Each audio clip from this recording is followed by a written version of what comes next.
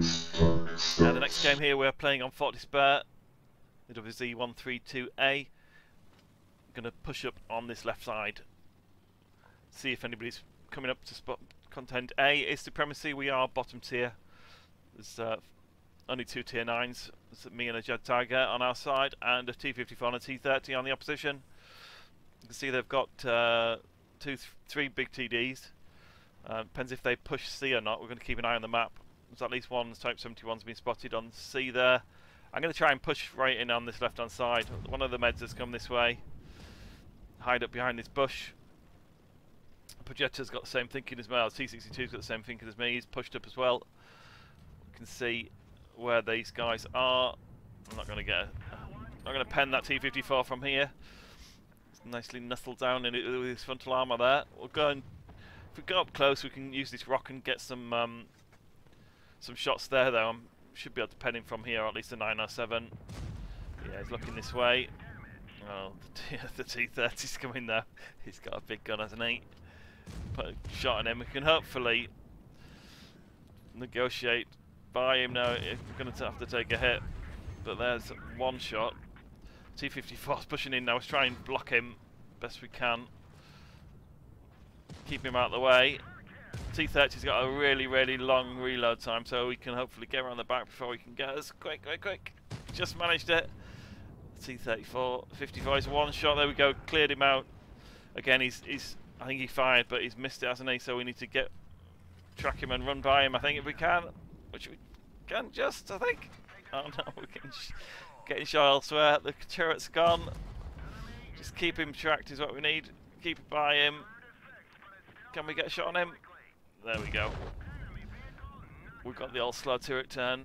Their 907 ran off, didn't he? Don't know why he did that. He should have stayed and brawled with the others.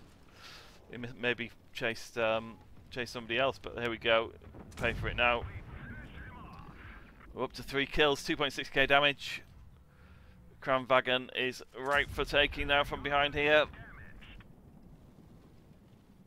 It's looking good on our side. 5 versus 3.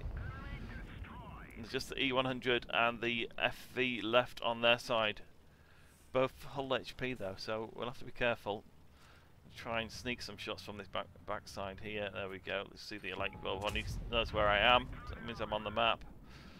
That's it. The FV has disappeared, hasn't he? So can we sneak a shot on him there?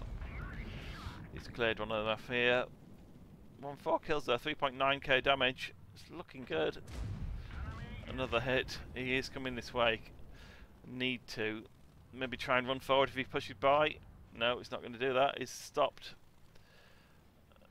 He's got enough damage to take 2 shots from me, so he's got enough HP to take 2 shots. I'm not sure what he's doing really, but I'm quite happy he's doing that. We can do that all day long.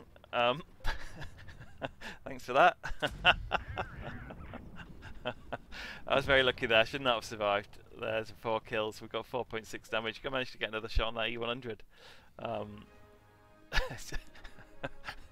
Don't know what the FV was thinking there. He had 800 HP. I couldn't do that much. I need 3 shots to kill him. But 4673 damage. We've got the Mastery. We've got we managed to get the Top Gun as well. Amazingly, seeing as we're bottom tier.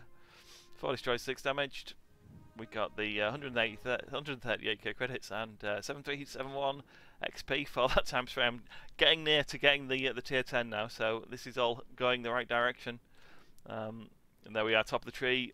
We had 2 guys did no damage. Just look at that. Shame on you. One was a tier 9, one was a tier 10. Oh dear. What can you say about that? Hope you enjoyed it anyway. This is Mike over and out, and we'll see you for the next one. Bye for now.